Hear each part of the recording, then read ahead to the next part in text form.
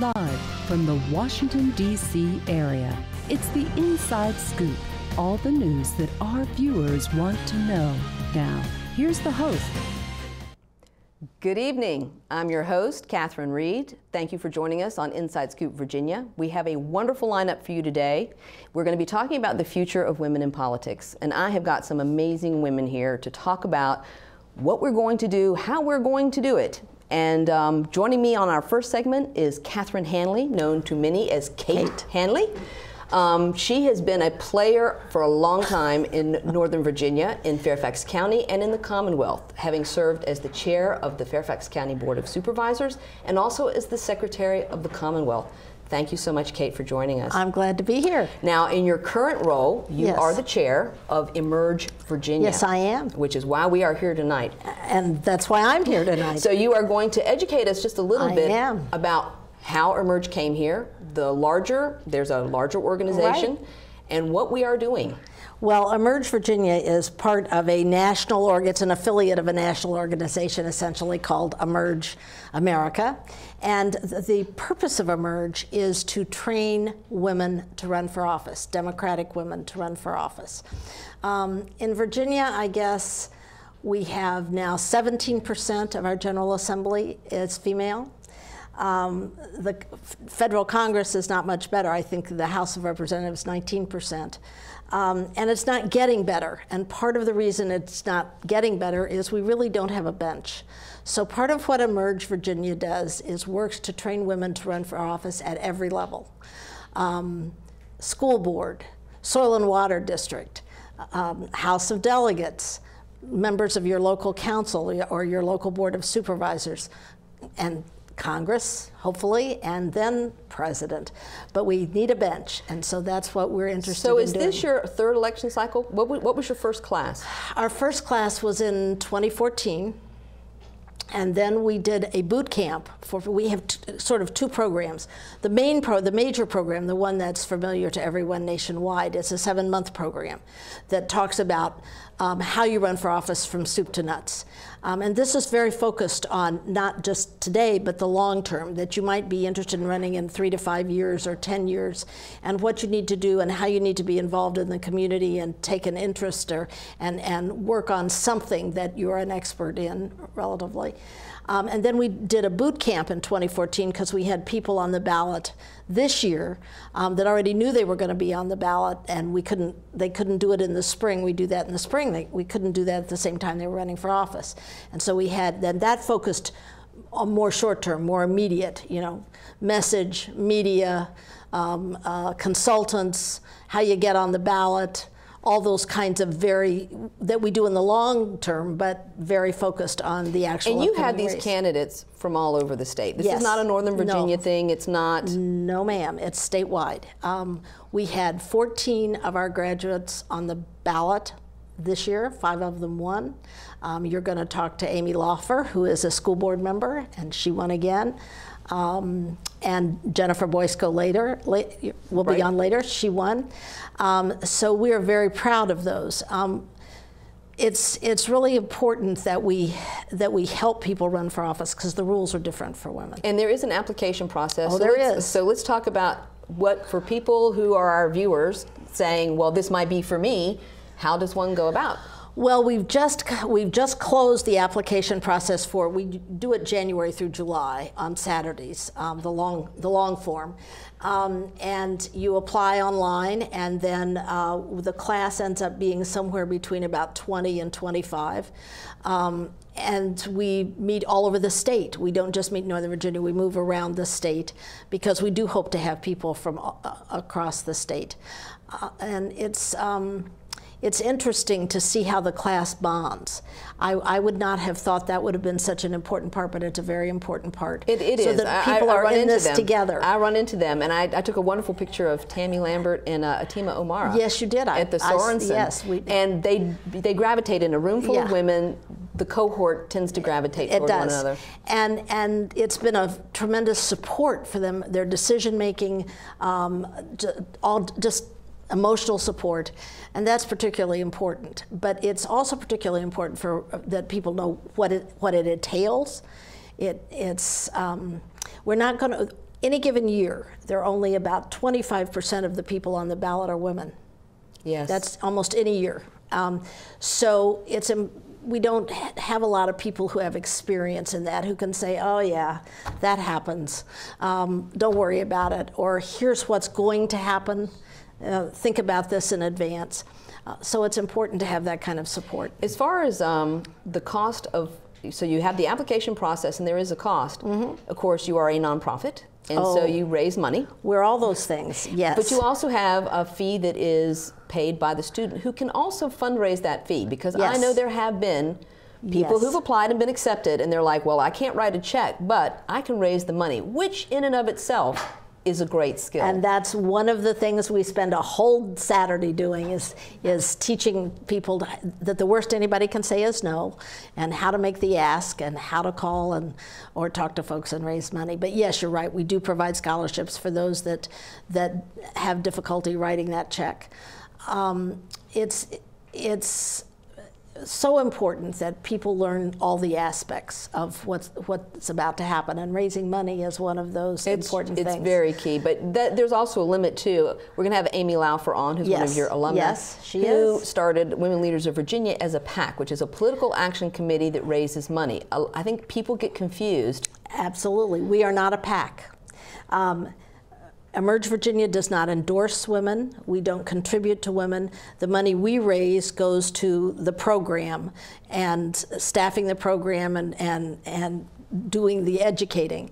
But we are not a PAC, because, and if you think about it, if we've trained a lot of women out there, they might be running against each other. That's true. That's okay too. That would be great to actually think that could happen in the future, that we have all these women who are running. And yes, same time. And so we do not give away any of the money we raise. We use it for the training and the program. That's fantastic. So as you go out into the state and you bring the women into the program, you've just explained that you do it on Saturdays, different parts of the state, so people get an experience.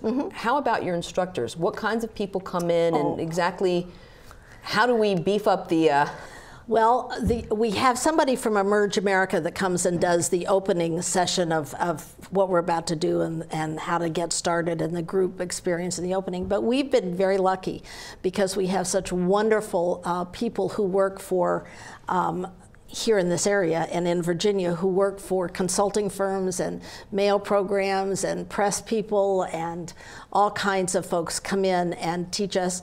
You even came and taught us about social media at one point, which is very important and something we've got to think about. So we have a lot of people who know what they're talking about and have that experience, and they come and talk about it. And we've been very lucky to have some really terrific people. And I know that, too, that you have been very supportive. Speaking of social media, Emerge Virginia has a Facebook page. Yes, it does. And throughout the election, I saw how you called out the candidates, you supported them, not in any specific way through money or endorsement, but simply showcased the fact that they were graduates of your program, basically saying these women are graduates of our program. The other thing that I always tell them is, you know, even if it's the middle of the night and you come home from some joint appearance or some debate and something has just happened that you're sure is the end of the world, or conversely you're sure it's the most fabulous thing that's happened and you've got to talk to somebody about it, I encourage them to call me if they need to know something. You know, it doesn't matter how late at night. I've spent a lifetime in politics with people calling me. It's too late to call after 1 and too early to call before 6, but any other time you can get me to talk about those things when they happen, because there's not that much new that happens. Sometimes it's fairly appalling, but it's new, but it's that kind of support that says, okay, and here's maybe what you can do about it, or no, that's happened, and it's kind of standard. So from your personal experience, having been a candidate and having run a lot of campaigns and elections and working with groups of women who are running, do women tend to internalize some of these things a little bit more? The rules are different for women. Men are smart in the newspaper, or intelligent. Women are bright. Like a penny. Yeah. Dress matters. You never see an article written about somebody's blue blazer, but you'll see an article about how they dress or how their hair's cut or all those things. Should that be the case? No, but it is. And So there are various different standards. As I say, women have to be both likable and knowledgeable. Men can be either. To be successful, there's polling data on that. So the rules are different. Somebody will call, if you have small children, will call you out in a group and say, who's going to take care of your children while you're in Richmond, for example. Obviously you thought of that, and so you're going to have that answer. But the rules are just a little bit different still, and so people need to be prepared for that. The other thing that's always annoyed me is the assumption that women are going to be only interested in women's issues.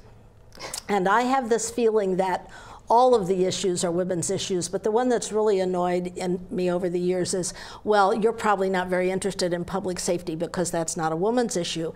And yet, it's the women of the Commonwealth and the country that are most concerned about safety in many ways. And so I've always wondered, why isn't that the #1 women's issue? So sometimes you get defined into a box that you have to be sure that you don't let yourself get defined into. Yeah, I think that's true. I mean, I think in the race with Jill McCabe and Dick Black, the fact that she was relegated to doctor and mother, his list was very, very long and hers was very short, as if the two things that were listed there were inconsequential. True, but sometimes, and often you need to start with experience or knowledge to keep from being put in that box. You gotta know your budgets. You have to know the local issues. I mean, you certainly have to know your districts.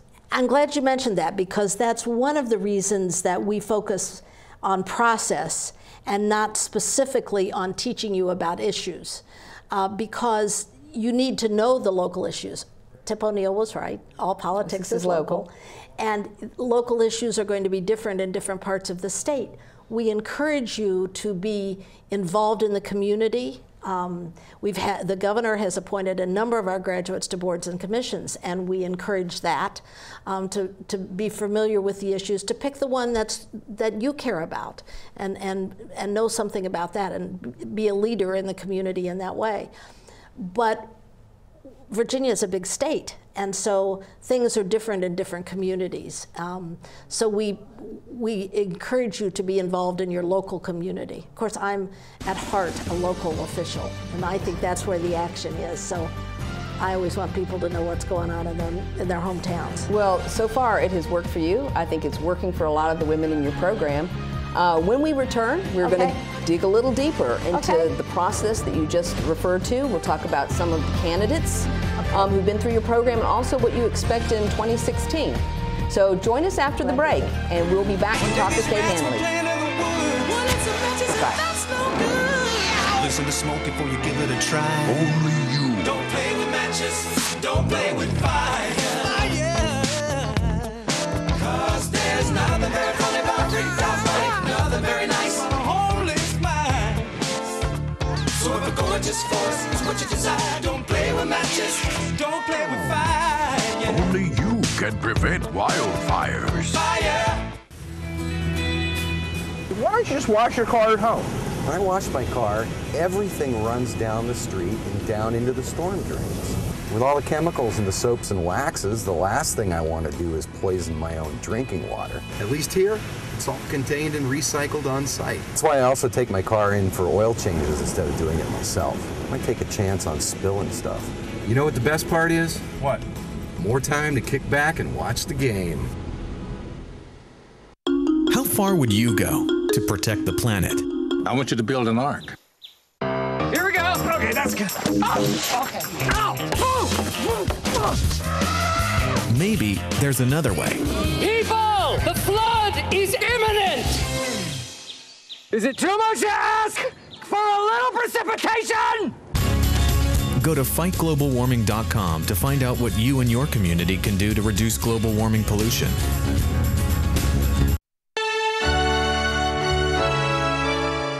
Somewhere around the world, there are men and women of the armed forces risking their lives, helping rebuild communities after natural disasters, collecting toys for needy children, tutoring kids in school.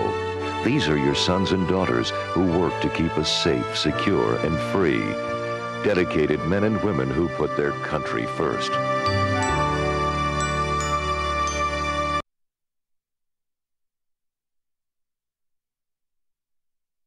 Catherine Reed. I'm your host for Inside Scoop Virginia. Joining me tonight is Kate Hanley, who is the chair of Emerge Virginia, which is a program, part of Emerge America, which is the national program that trains women candidates to run for office, Democratic women candidates to run for office. Yes, thank you so much, Kate. I'm glad to be here. So when we went to our break, we were talking a little bit about how women frame issues, find an issue.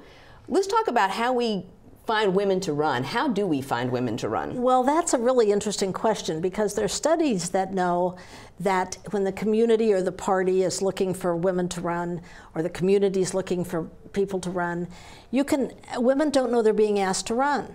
You can ask them 3 or 4 times and they'll still say, oh, me? And it's very different for a male. You say, boy, you did that well, and they'll say, yeah, I'll run. So the recruiting is a little harder. Women don't naturally think about running for office. There's not a tradition of that. I tell a story about my daughter. When she was first year at UVA, she had a bumper sticker on her car that said Hanley for supervisor. That was back when I was the Providence supervisor. And a young man said, oh, your dad's in politics. And she said, no, it's my mother. And he said, I don't know anybody whose mother's in politics. So that sort of sums it up. That was a while back. She's out for a while, but it's still some of that. So we recruit in ways that we talk to people who around the state who know people that are interested, and we let them know that this program is there and we'd like to help if they'd like to be helped. But it does take some looking around at the grassroots, because this is really what we're about, at the grassroots, to start there. It's really an interesting difference of trying to get women comfortable. And so when we start in the program, because running for office is a contact sport nowadays. It is. It is long, it is intense, it is expensive. And you pretty much put a lot of things on hold to do it. Yes, you do. Yes, you do. And you have to be sure that your family's on board with it. This same daughter had done a lot of politics in her lifetime before she was out of college. But it's really interesting to get to see the class as it comes together. And people discover they really can do this. Sometimes our class members say, you know, I think I really would like to be involved at managing campaigns, and we don't have. Well, there's so few women not campaign the focus managers, of so our. Few.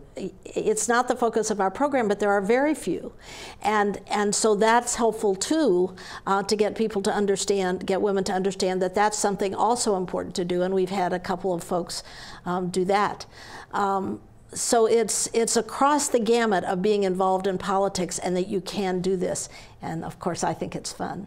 I not only think it's fun, I think it's important to do. So do you think momentum, so you're starting 2016 will be your 3rd year of doing this? Well, it'll be our 3rd full class. Right. But we have the boot camp in between. Do you think momentum's going to build as more people meet Emerge graduates, more Emerge graduates run, as more people understand what the program is, who's completed the program? And as you said, you've got 5 wins out of 14 alumni who ran this year. Can we look forward to a time where there will simply be a momentum that carries forward from this program? I hope so. I hope so, for people that it's been demystified. For example, Dahlia Palchak, who won a school board race here in Northern Virginia, in Providence District, is one of our graduates. The other thing that I would say for our listeners who are here in Northern Virginia, many of them, we're used to women in politics. That's true. The rest of the state doesn't quite have that familiarity, not nearly as much. I remember knocking on a door many years ago, and the sign said Hanley. That's all they said, Hanley for whatever it was, supervisor, I guess, Hanley for supervisor. And I knocked on a door, and a lady said, oh, you're a woman. And I said, yes, is that a bad thing? And she said, no, it's a good thing. So the rest of all, the next 5 times also, Kate Hanley. So they're the tricks, like if you have a name that could be a male or a female, you see pictures of women, because in Northern Virginia, it is not a disadvantage, it is often an advantage. The rules are different if you know the difference, the rules. the unwritten rules, but it's often an advantage. The rest of the state is not quite there, hasn't had that experience. Kim Atkins was one of your alumni. Yes, she was. And ran a great campaign. She did. But in a red district with against an incumbent.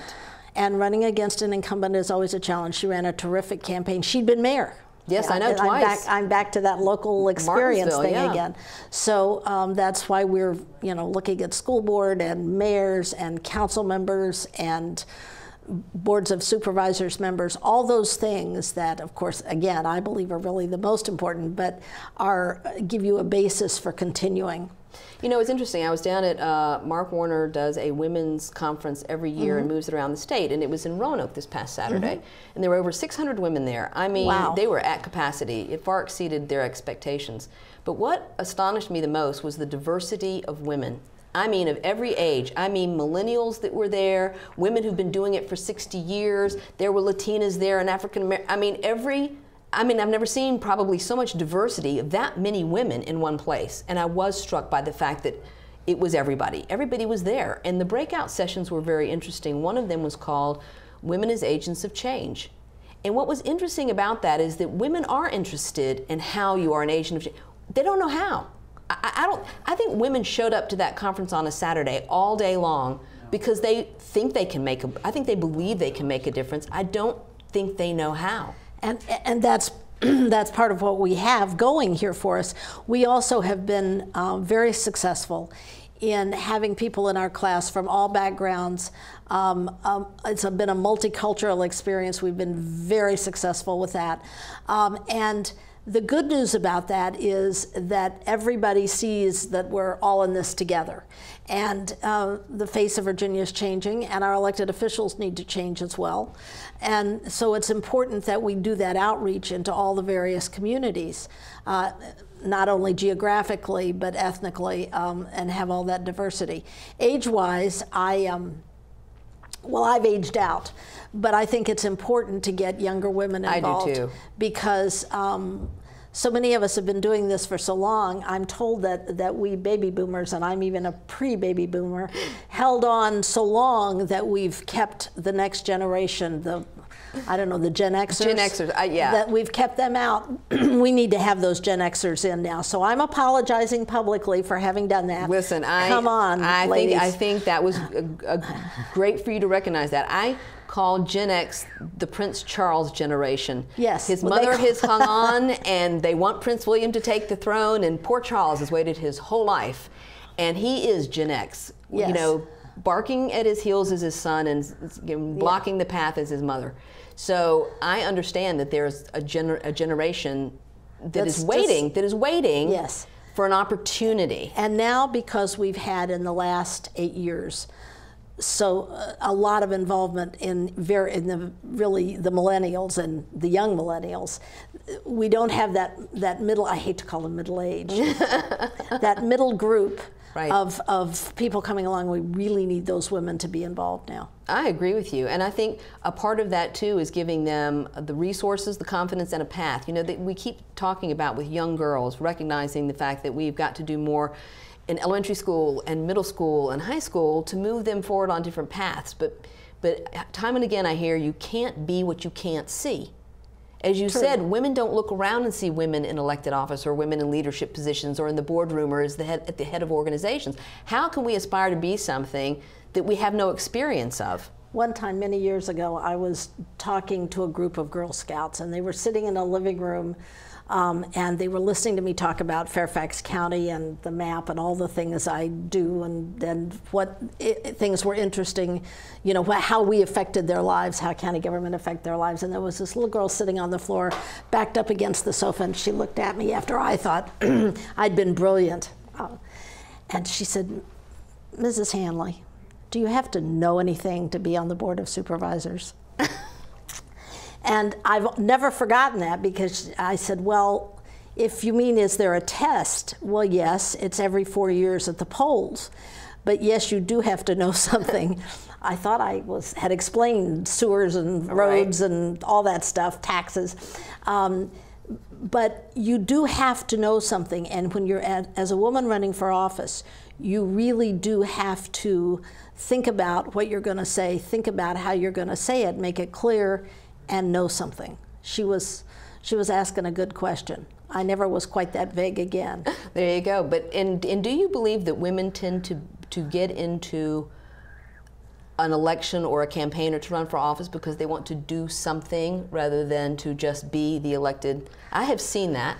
I don't know if that's been your experience. I don't know. Women That's want interesting. to do something or are more issue focused than simply saying, I want to be delegate or I want to be senator. I came to it out of public education.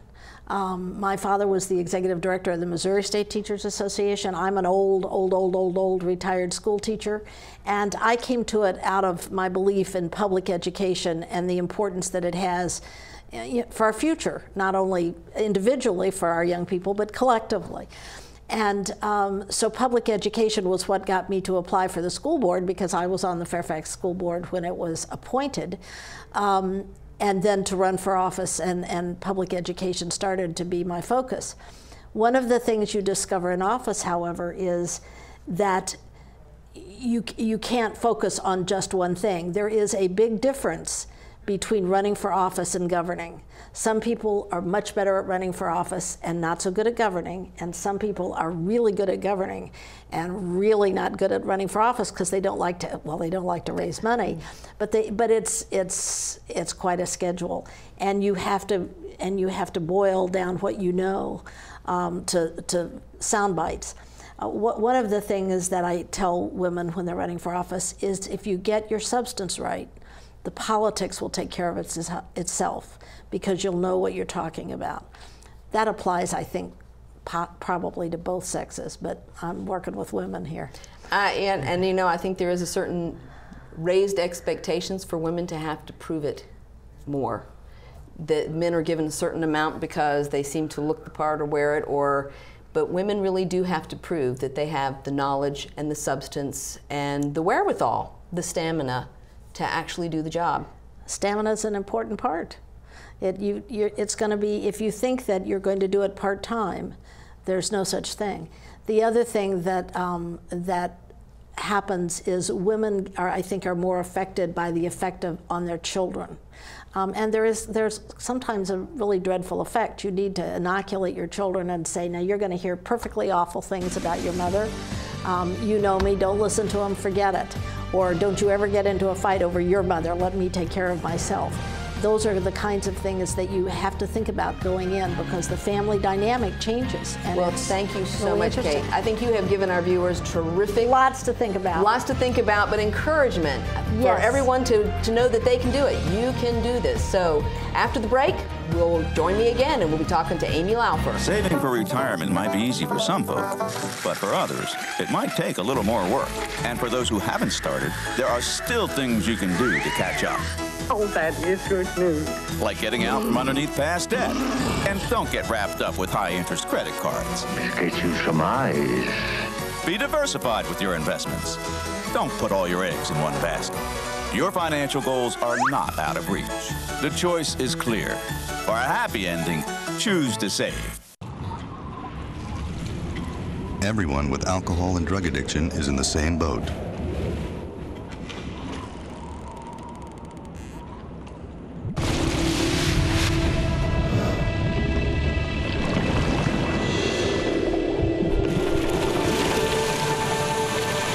With treatment, you can find solid ground.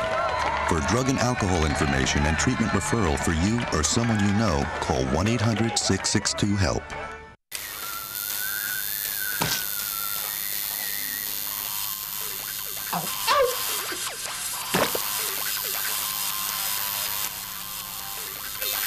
Dude, are you sure you want this tattoo? Because just do it.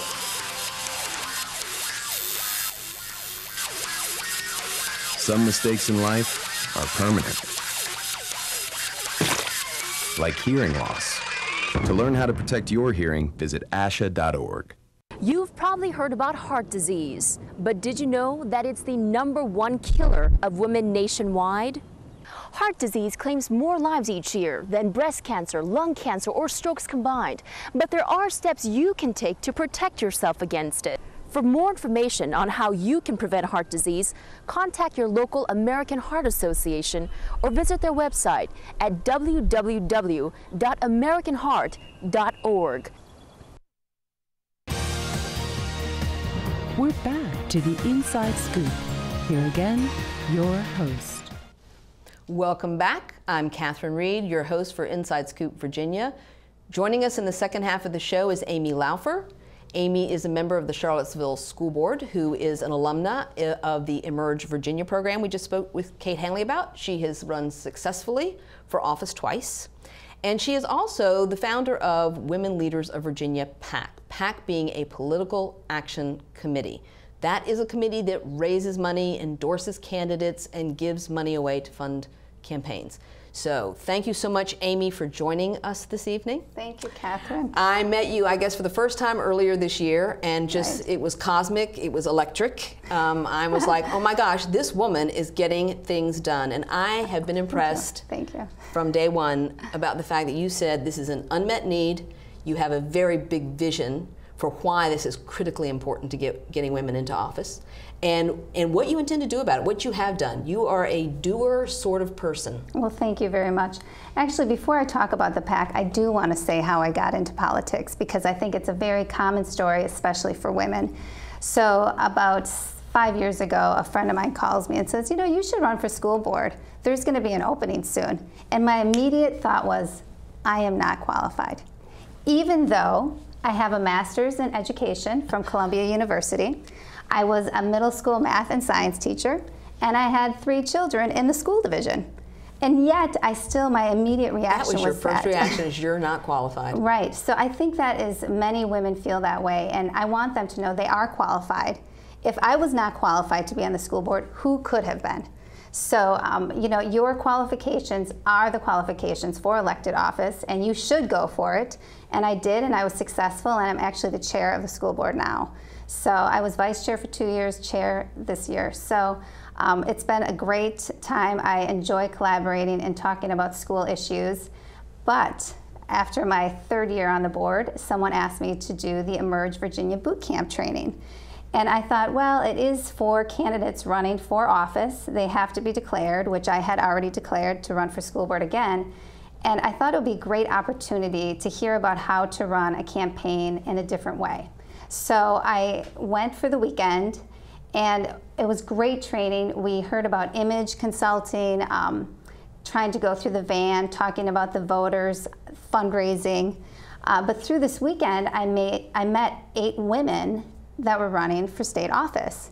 And through my work as a school board, I had been lobbying in Richmond, and I had not met that many women as actual delegates. So I was very excited to see women actually attempting to get elected to state office. And I felt compelled after that weekend to start a PAC, because I know one of the major barriers for women is fundraising. And I think having a dedicated PAC for Democratic women will help them succeed, you know, statewide. So that was my impetus. And this year we had our first year. I did several events, including you. Yeah, that's where I met you, I guess, was the March event in Charlottesville. Yes, we had a kickoff event. We had almost a dozen candidates come and speak to constituents and tell them why they were running. And it was amazing. It was an amazing crowd. It was electric. It was really exciting. We raised $10,000 that night, and so we just kept going. And my goal for the organization is that we will have representatives across the state. I would love to raise $500,000, have 8,000 supporters. I think many states do this, and we need to do this for our women. Well, you know the statistics. We're 43rd in the country in terms of women elected to state office. Yes. We've never had a woman governor, and we've never had a woman senator, and we need to build the bench. The bench is the state office, and I know Kate was talking about other elected officials, and it's true, down the ballot, city council, supervisor, school board, we need more women on every level running. So that's my goal. Yeah, and because they become move-up candidates. Exactly. But getting to the point where this PAC has credibility, like Annie's list in Texas or Lillian's list in North Carolina.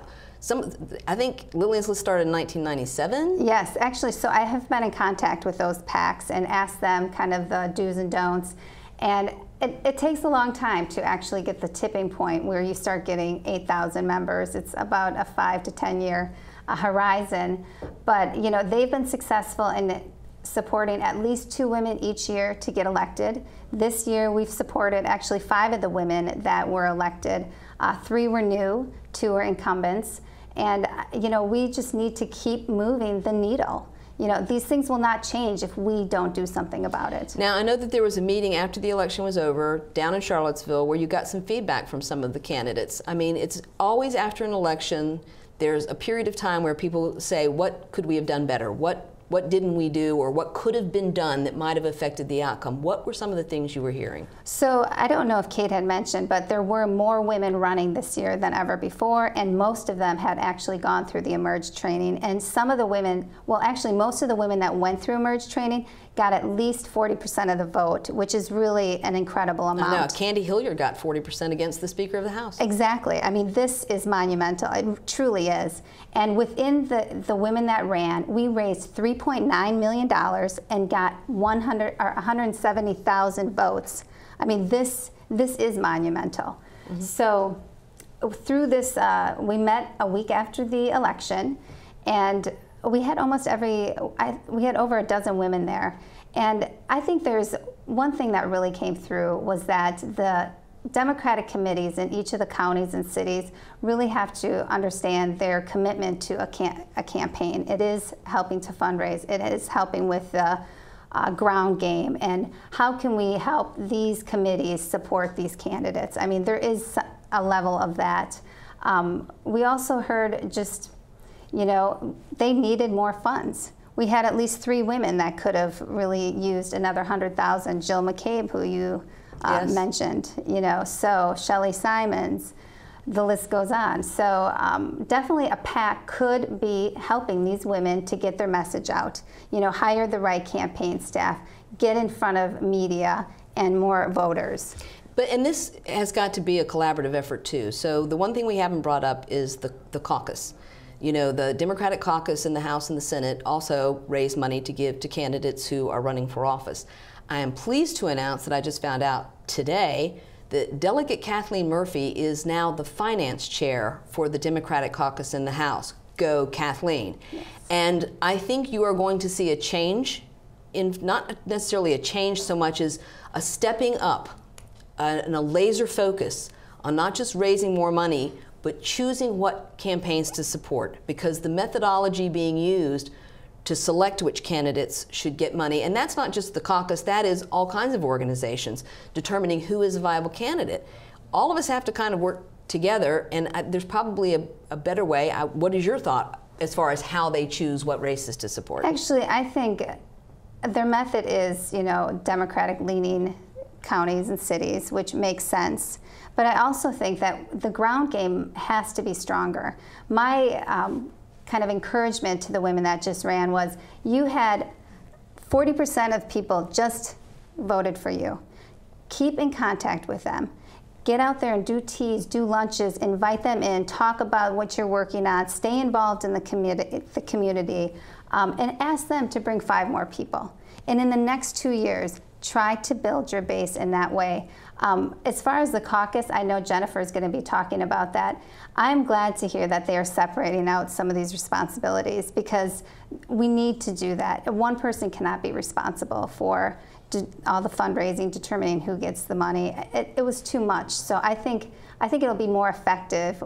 You're more effective when you have more people. That's just. I think that's true. And of the candidates who came to the meeting, how many of them have already said they're running? I would say probably 80% of them. See, that's what Jennifer did, and Jennifer's going to be on in the next segment. The day of the election, she was already committed to running. I mean, she put that out there. The incumbent that she lost by 33 votes chose not to run the next time, because Jennifer ran for 2 years before this election. And I'm heartened to think that 80% of the women who showed up after many of them not winning, right, are ready to do it again. And after only a week. I mean, it was the week after the election. Actually, I should say, 80% said they would run again, but everybody in the room committed to doing something in their community to stay involved. So, and also to help women leaders of Virginia as well.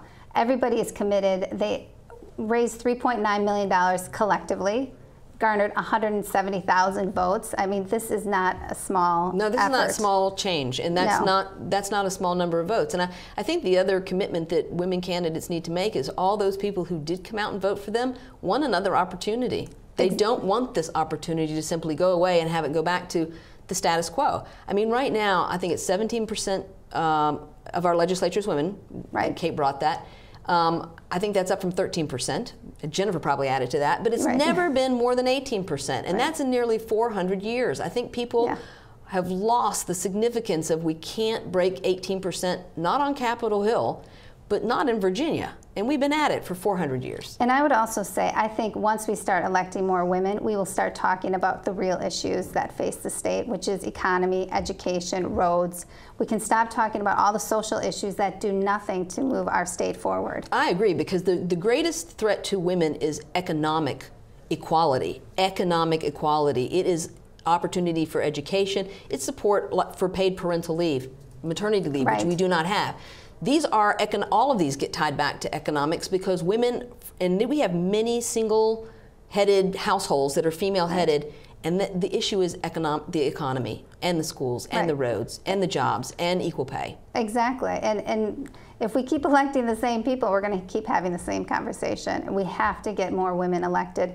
53% of our population is women. There's no way that we should not be also representing ourselves. Right, better represented.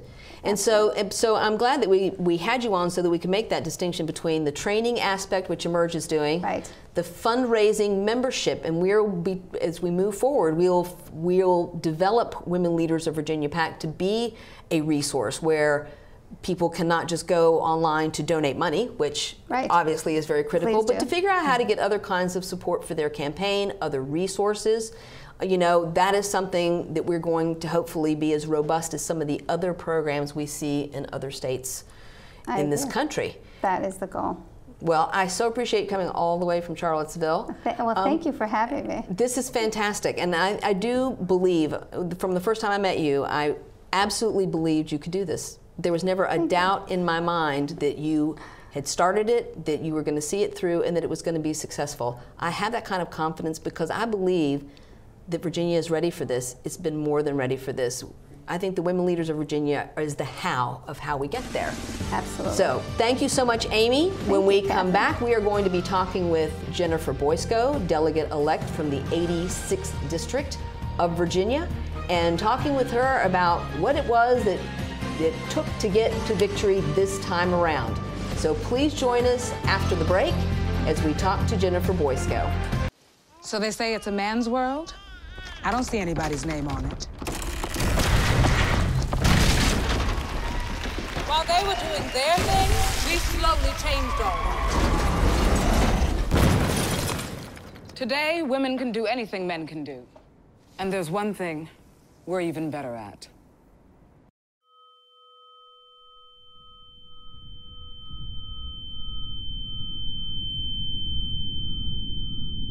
Open enrollment is back. Enroll Virginia wants you to get covered for 2016 and beyond. You have until January 31st to enroll in affordable health care. If you wish to have coverage by January 1st, you must enroll by December 15th. That's less than a month from now. Remember, the penalty for not having health insurance next year is a minimum of $695 per person. Don't think twice about it. To find an enrollment event near you or to get free help with the application, visit our webpage or give us a call. El periodo de inscripción ha comenzado. Enroll Virginia quiere que tú y tu familia tengan cobertura médica este próximo 2016. Tienes hasta el 31 de enero para inscribirte. Si deseas cobertura desde el 1 de enero, debes inscribirte antes del 15 de diciembre. Recuerda que si no tienes cobertura el próximo año, te multarán una suma mínima de $695 por cada adulto. No lo pienses más y visita nuestra página para más información o para ayuda con la solicitud. Hey, Hard, what's this? That's my resignation letter. You're resigning? Why? Because you're constantly ignoring me. You're half as active as you used to be, and you eat stuff like this. You've been putting me under a lot of pressure lately. That's why I'm ready to quit. I forgot. I'll do better. Please, don't quit on me. Okay, but remember, it's not what you say, it's what you do. Listen to your heart. Don't let it quit on you. Let's go for a walk. Uncontrolled high blood pressure could lead to a stroke, heart attack, or death. Get yours to a healthy range before it's too late. We're back to the Inside Scoop. Here again, your host. Welcome back. I'm Catherine Reed, your host for Inside Scoop Virginia. Joining me this evening is Jennifer Boysko, who is the Delegate Elect from the 86th District of Virginia, which is based in Herndon. I'm so delighted to invite you back because 2 years ago, in November of 2013, you were on the show with myself and Kathleen Murphy, and the two of you had just lost your election for the House of Delegates. That's right. So 2 years. Tell us how it's been from the night of I've made up my mind to run again to the night you won. Gracious. And how long do we have to talk about that, Catherine? 13 minutes. Well, you know, it's been a long road, but it's been something that has been really enjoyable because I was committed to running again. I've stayed very active in my community, which I've been from the beginning, decades. Because you work for Supervisor Faust. Right. So and a lot of other capacities as well. My work in the community, my work with nonprofits, my work with volunteer groups really helped me build my relationships and my network in town. I think that when I got into the race in 2013, people didn't think I was a serious candidate. I was going up against an incumbent, a beloved former mayor of Herndon, had been, you know, had done so much, and he was seen as unbeatable. So people basically patted me on the head and said, "Oh, aren't you good luck with that? You've heard me tell that story before." But I had a message. I think that's a big part of it. Is I had a real message talking about education, talking about transportation, talking about health care, making sure that we were talking about, you know, building the economy, and people resonated with that. And when I went door to door to talk to voters, I was a listener, and I made sure that I was paying attention and being authentic. Doing that over the entire 2 years. So really, I got started I started talking about running in 2012. So we're now at the end of 2013. Yeah. 2015. It's been a really long time. And you learn, you know, you learn that the message is connecting with other people, and you grow more confident in what you're doing, and as you build relationships, other people decide that this is something worth their while as well. So it's not only a commitment from me and my family, which was enormous, but also from so many different groups of people who believed that I would be a good representative for my neighbors and friends and community. And so they were willing to invest financially and time-wise with their talents to help me get there. So it's not about me, it's about the community and the messaging as a whole that we really want to make our community a better place. And so I was very impressed because I've been involved with your campaign, and my husband Tom is one of your number one supporters. You know, people are like, "Do you think Jennifer's going to win?" I'm like, my husband will be inconsolable if Jennifer does not win. Seriously. So I was like, we were rooting for you. But let's talk about surrogates, because when Frank Bleckman, I interviewed him, and that was something he brought up that I don't often hear, is how candidates deploy surrogates or build coalitions or relationships of people in the community who do have respect and influence and a robust network. When you get those people on your side, out there talking for you, I was really impressed with the commitment of Lisa Merkel and Jen Baker and Grace Wolf and you know, so many of the people in the Herndon Committee who have worked with you and known you, but they were willing to go out there publicly, stand on a soapbox and say, "She is my candidate." How critical is that piece? I think that is one of the most critical pieces, because if you're doing it all by yourself and nobody is there with you, you're not going to get very far.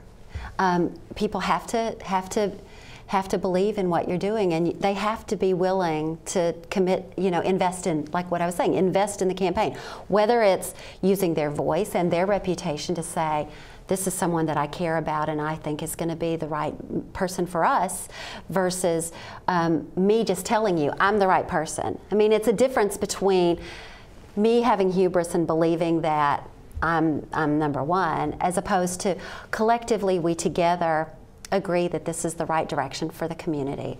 And it was invaluable. And I'm so fortunate to have built those relationships over the years. I mean, this didn't happen overnight. Again, Lisa Merkel, our mayor, is my neighbor, and I have known her years. And we actually went to the same high school in Alabama, although we weren't there at the same time.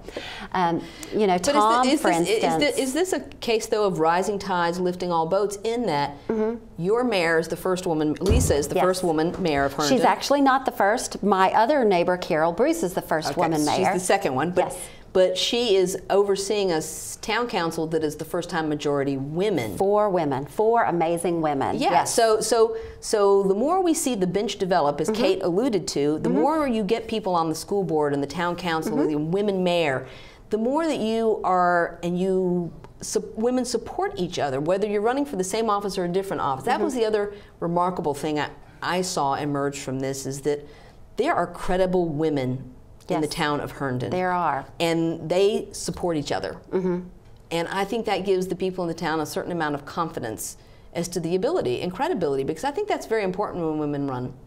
Well, and they're smart, capable people who, you know, are really making a difference. The town council that was in office before Ms. Merkel, and Sheila Olam, Grace Wolf, and Jen Baker, as well as you know, the other current members, they were focusing on issues that were rather divisive, I'll just say. This new council has focused on metro redevelopment, economic development, making Herndon a place where people want to go, and celebrating the positive aspects of the town. They are respected by the chamber. They're respected by the business owners. They're respected by the community leaders in the region. And that makes a big difference. And do people see you then as a team? And so you are the state representative for this town, and these relationships are hand in glove, collaborative sorts of things that you would assume that any community would see that as such a positive. Yeah, well, it's so much better when you can work together, right? We're all better off when we can see each other's perspective, understand what's going to be best for everybody, and then move together to implement those plans. I talked to Kate about how women possibly internalize certain kinds of issues or things that go wrong. Men have a tendency, in my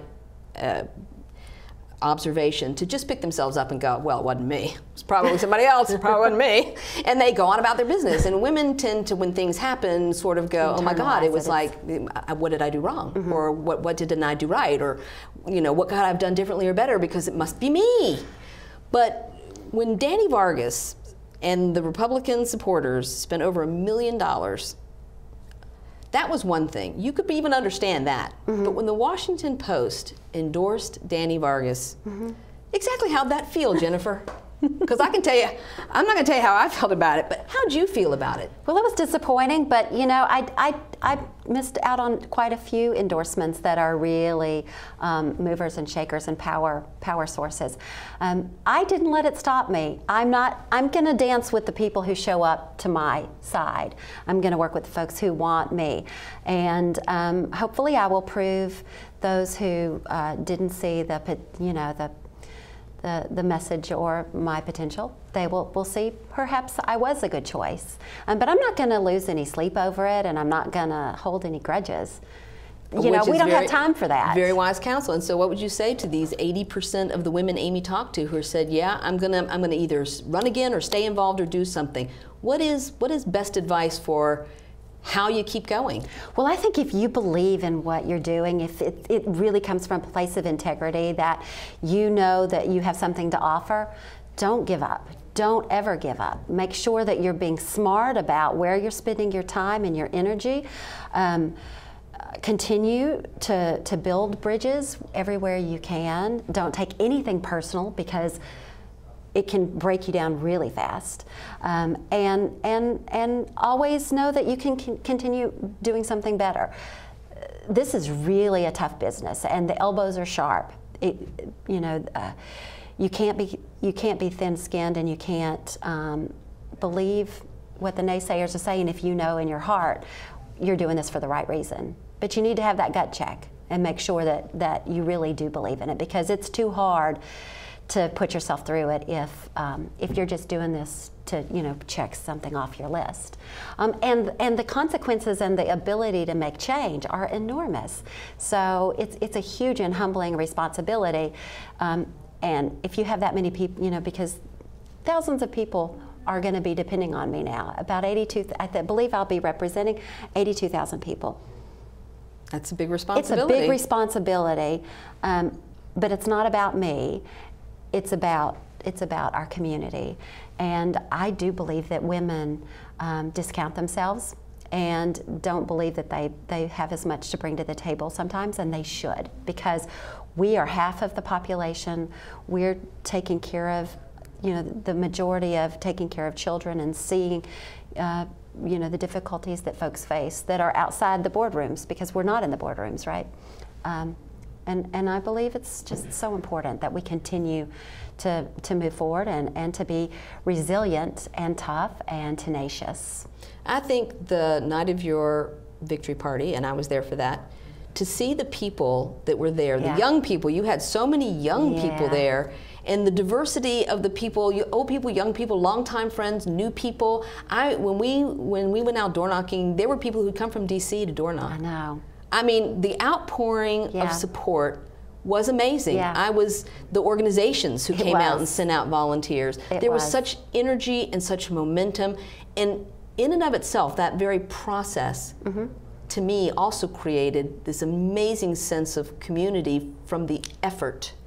Absolutely. So even though I'm sure it was exhausting, I can't even begin to imagine how exhausting it was, but in the end, the process itself and the people who were brought together around your candidacy, I think are there for the long term and will continue to be there for you. And I hope other women who run, if they don't win the first time, don't give up. That. Yeah, don't give up.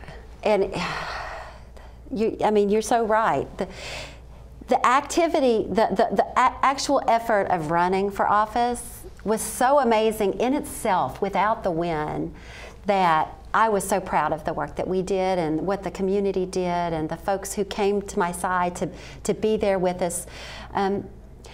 I didn't know if I was going to win or not. I mean, with the onslaught of all of those ads and all the money that came in against me, I really was prepared to say, well, we tried and it didn't work, but you all were amazing because you gave so much of your time and your hearts and souls and blood and sweat and tears. That's so powerful in itself. And I've been on the end of a losing race many times. I've helped out on lots of campaigns where I felt passionately about. There's a lot to be said for just going through that process. Well, thank you for having gone through that project. Thank you. Congratulations, Thank you Delegate so much. Elect. I am thrilled to be here to share this with you. Thanks for having me. Well, thank you so much for being here. We look forward to seeing you in Richmond, swearing in on the 13th. Yes. Absolutely. And thank you all for joining us. We appreciate you being here on Inside Scoop.